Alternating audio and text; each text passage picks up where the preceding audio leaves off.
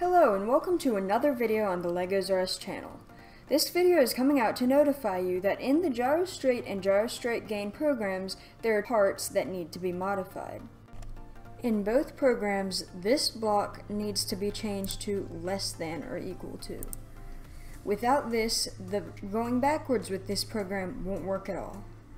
Another thing that you can change is that in both programs, these two blocks need one small change to the equation. Both need to have parentheses around the A and the B. Not doing this won't keep the program from working, but it will make it less accurate. The last thing you need to do is the most complex one. Unhook all of these in the Gain program. Highlight everything except for the play button and press Ctrl+C to copy. Now make a new program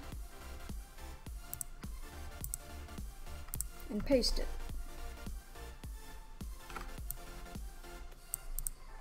Now go to Program Experiment List, go to Project Properties, My Blocks, and delete your previous Gyro Straight Gain My Block.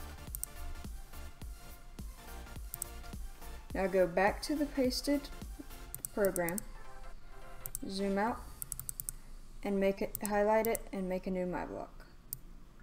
The reason why we're doing this is to change one thing in the My Block. Sadly, you can't just edit a My Block without making a new one.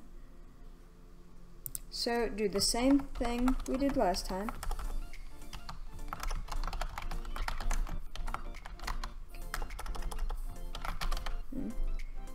Add 4 parameters. The first, we'll do the icons first. The first one will be the angle. The second one will be speed. The third one will be distance. And the fifth one will be gain. Now set all of the parameter setups the same except for speed. In speed, we need to make sure that in the vertical slider, the minimum is 100. This is because in the way the Gyro Straight program works, you can only go backwards using a negative distance, not a negative speed. So when we programmed in the tutorial of the Gyro Straight Gain My Block, we had it set up to where you would put a negative speed in, which wouldn't work. So setting this minimum to 0 will prevent you from doing that. So now just rename the rest of these to angle with a text input and distance with a text input and gain with a text input.